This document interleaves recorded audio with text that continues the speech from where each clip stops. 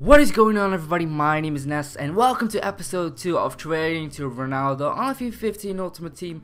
And I'd like to thank you guys for your support on the first episode because we smashed over 700 likes so far. So we can easily smash another 500 likes on this one, right? So let's go for that.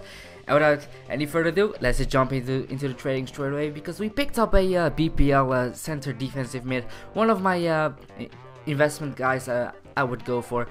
Kuyate is his name. We picked him up for 14,250 coins, and this guy is worth, well, let's say quite a lot. So we moved on to a second trade because we picked up a Real Madrid third kit for 2,000 coins, and we can easily sell that one on for around 4,000 to 4,500 coins. And as you can see on the screen, that is exactly what we did, because we did sell Kuyate for 20,000 Ultimate Team coins, and we sold our Real Madrid kit for 4,500 coins. And I have an apology to make because I made a huge mistake. Trading can be frustrating sometimes. I was trading with the Real Madrid kits, and there was this comeback kid who kept outbidding me on my kits all the time, and I kept outbidding him, and he kept outbidding me, and I kept outbidding him basically.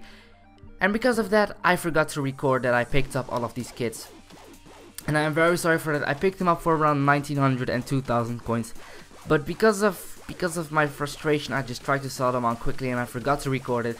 And it happened, well, like, I realized it when I was gonna sell my last kit. I was like, hey, wait, did I actually record this? No, I didn't, and yeah, but it was too late. But yeah, I still have proof that I actually sold these guys for around 5,000 coins because they went up a bit after I uploaded my kit video.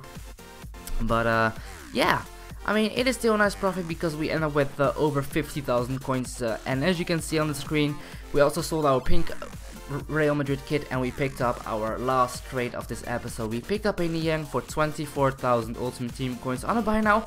It was a pretty lucky win, to be honest, because he is worth over 30,000 coins. And as you will see on the screen, we did sell our Niang for 31,500 Ultimate Team coins, and we end this episode up with nearly 60,000 Ultimate Team coins, which is absolutely awesome. I mean, we went from 20k to 60k, so we tripled our coins pretty much in one episode, which is not bad at all. So boys, drop a like for more trading. 500 likes is the goal. Please do like this video, subscribe if you haven't already, and I'll talk to you boys on next time then. Peace out.